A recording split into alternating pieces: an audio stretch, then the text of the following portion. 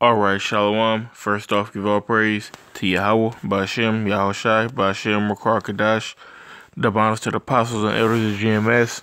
Salutes and honors to the elect, all the brothers across the four corners who are enduring in truth and sincerity, and women and children who follow. So, as you can see, the lesson I'm doing is about this myth that, Satan has his own kingdom, or that he went to war with the Most High, and that it's complete bullshit, man. Okay, and we're gonna bring the facts out. First thing I want to do is I want to go into the scripture that they try to twist, and give the actual sense of the scripture, and then we're gonna go into the backstory. So this is Isaiah 14, starting at verse 12. It says, "How art thou fallen from heaven, O Lucifer, son of the morning? How art thou cut down to the ground, which did weaken the nations?" So the way that they interpret it is that this Lucifer is talking about Satan, and he went to war in heaven with Michael and the Most High, and basically he was cast down to hell. So that's what they're saying what it is. Because when you read a little bit more, it says, "For thou hast said in thy heart, I will ascend into heaven, I will exalt my throne above the stars of the Most High. I will sit also upon the mount of the congregation in the sides of the north. I will ascend above the heights of the clouds. I will be like the Most High." It says, "Yet thou shalt be brought down into hell, to the sides of the pit." Okay, so that's where they stop. So that's the sense that they give, but that's not what it is. Because what it is, that Lucifer, which we're gonna get that real quick. Okay. So Lucifer just means light bearer, shining one, morning star. Okay, it says the king of Babylon and Satan. But that's bullshit. All right, the blue letter do go off. But when it says light bearer, that's what it's talking about. And what it's talking about is the illuminated ones. It's talking about the Illuminati. Okay, so basically, it's talking about the so-called white man, for to be straightforward. Okay, and it says, how art thou cut down to the ground, which did weaken the nations?" How did it weaken the nations? It put the children of Israel in slavery. Is running the world right now. Of course, Job 9:24. The wicked. Let's get that real quick.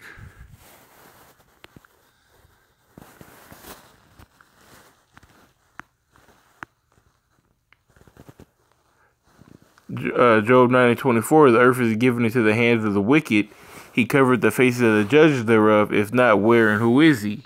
Okay, if it's not the so-called white man, then where is this person who's running the world? Where is he at? And who is it? All right. It's talking about the so-called white man. All right. It says, "For thou hast said in thy heart, I will ascend into heaven. I will exalt my throne above the stars of the Most High."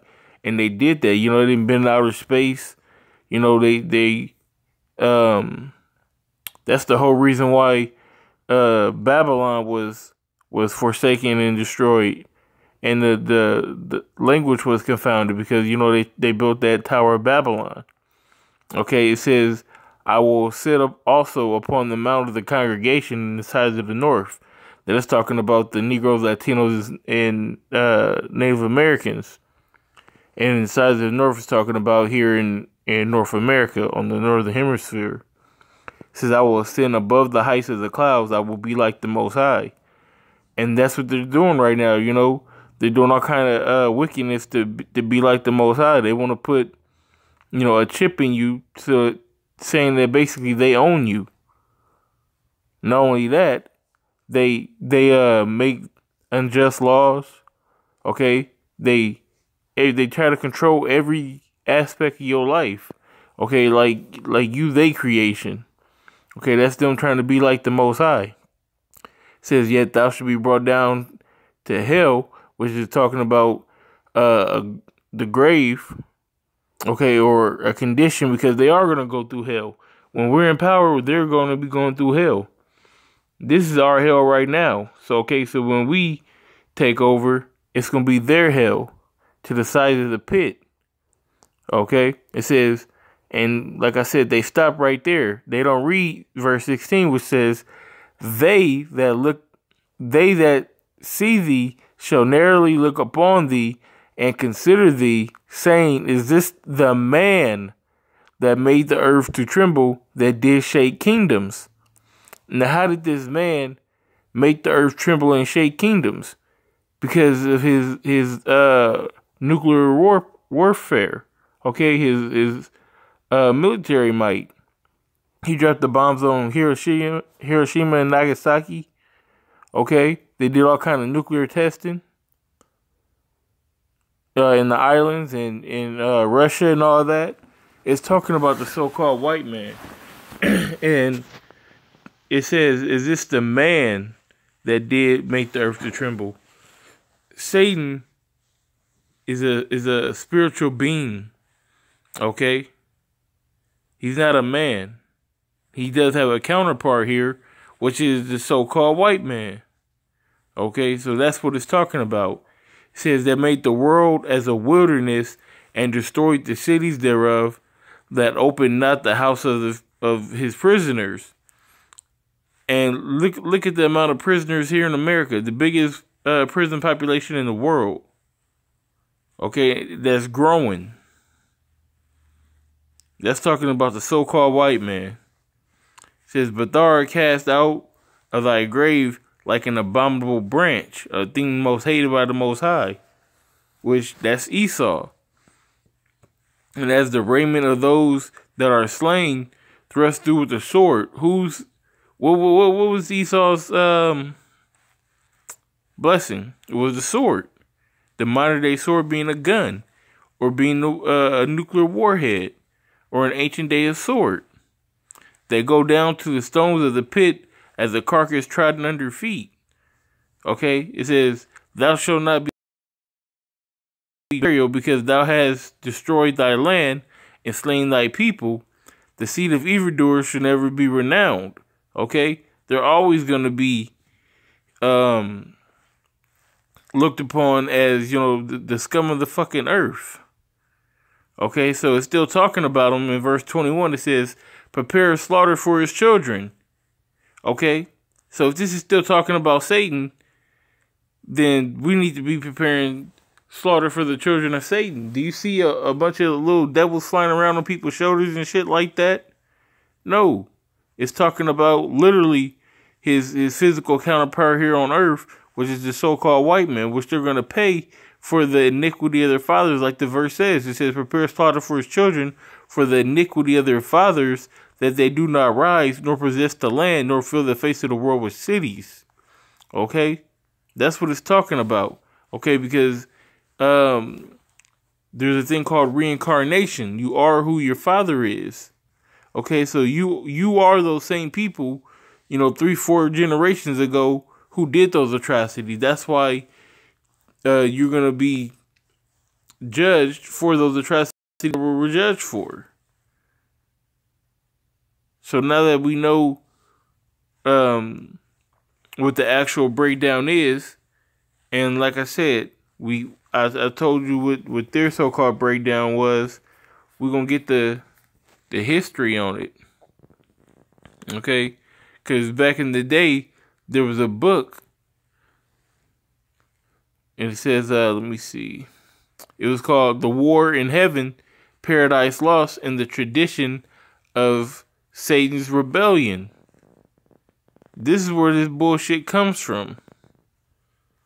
Okay? Matter of fact, this is like the later version of it. Because when you go back to the original book, it's just Paradise Lost. Okay, by John Milton. But, since then they had made more and more books. But I'm going to read this right here. This is from shmop.com. It's just, basically going to characterizations of the different characters or whatnot. Character roles. Okay, so this is Satan's character role. In his character analysis, it says, Milton Satan is one of the most dynamic and complicated characters in all of literature. While he possesses an unhealthy thirst for vengeance and havoc, like the little red dude with the pitchfork you're used to seeing, Satan is also the most likable character in the poem. Okay, maybe likable is going a little bit too far, but nearly every reader of the poem has found it difficult to avoid sympathizing with them to some degree, if not completely. For many years, readers of the poem have been divided over the question of whose side Milton was on, Satan's or the Most High's. Slakia says, just bear with us here. Satan is flat out, hands down, without doubt, the best speaker in the poem. He's like the greatest Shakespearean actor you've ever seen, which, all this is fitting his character, you know what I'm saying? Because he'll morph into something that you really want or desire, and, he'll convince you. That's how he got Eve, and as well as, he tried to entice Yahweh Shai. It says, when he wakes up in hell, chained to a burning lake, how can we not feel a bit sorry for him? Okay, so this is where that bullshit comes from. That he was cast to hell, chained to a burning lake, which that burning lake is going to be America. That's what the scriptures is talking about. It's talking about America on fire from thermonuclear destruction. Okay, it says, all he really tried to do was overthrow the Most High, which is impossible anyways because we're talking about the Most High here. Yeah, we get that he's the Most High, but when we actually meet the Most High in Book 3, he doesn't even compare to Satan.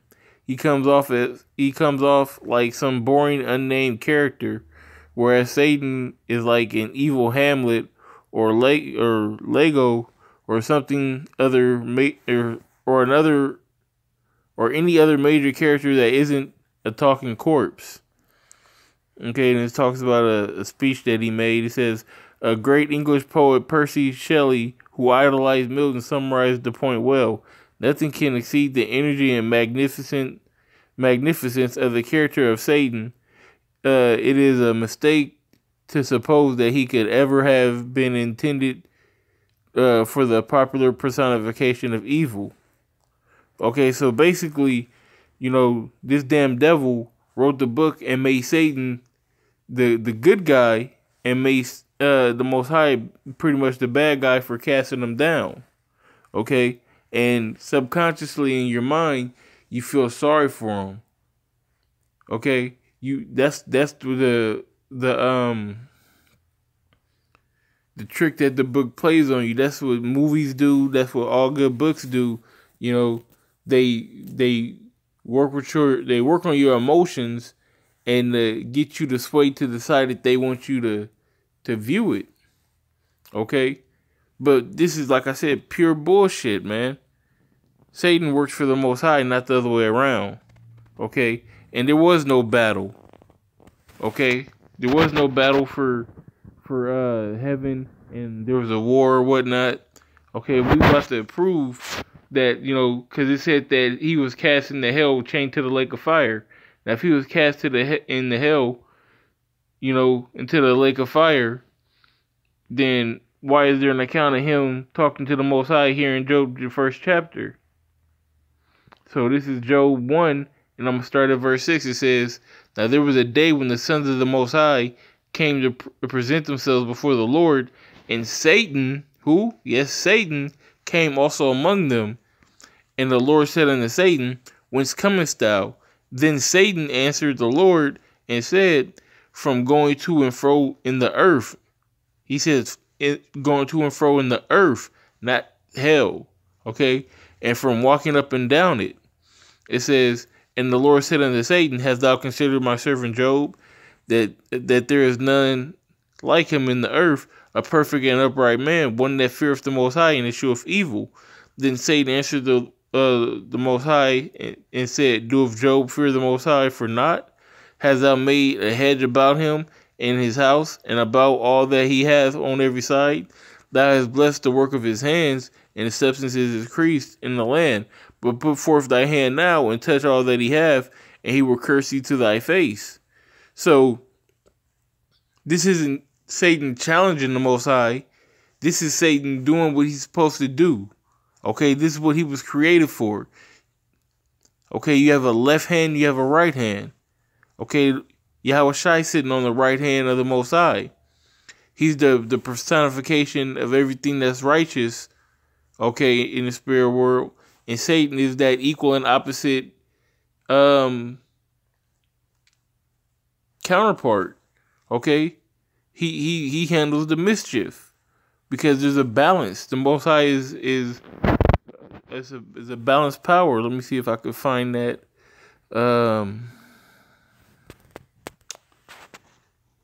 Slovakia.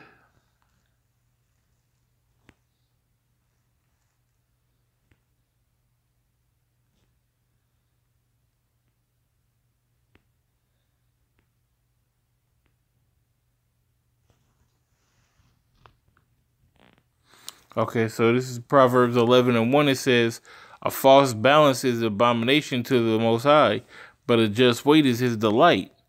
Okay, so it has to be a balance between good and evil. Okay, between right and wrong, and that's what that balance is, man. So, you know, Satan doesn't have his own kingdom. He doesn't have his own rulership. Okay, he does what he's told by the Most High, Yahweh Hashem, Yahweh Shai. The whole concept of hell, you know, and people going there and burning and, you know, swimming in a lake of fire, or, you know, being poked with a pitchfork or whatever it is, whatever people's thought of hell is complete bullshit, man. The Negroes, Latinos, and Native Americans are in hell now. And we about done with this hell, okay? We about to get the kingdom. We about to be in our heaven. And the tables are going to be turned. This fucking Edomite's going to be in hell, which is his slavery, which is everything that we've gone through. He's going to get double unto double according to his works. And with that being said, I hope you brothers are edified. You know, we give all praise to Yahweh by Hashem, Yahweh Shai by Hashem, Rakar Kadash. Double honors to the apostles and elders of GMS. Salutes and honors to the elect, all the brothers across the four corners who are enduring in truth and sincerity, and the women and children who follow. Shalom.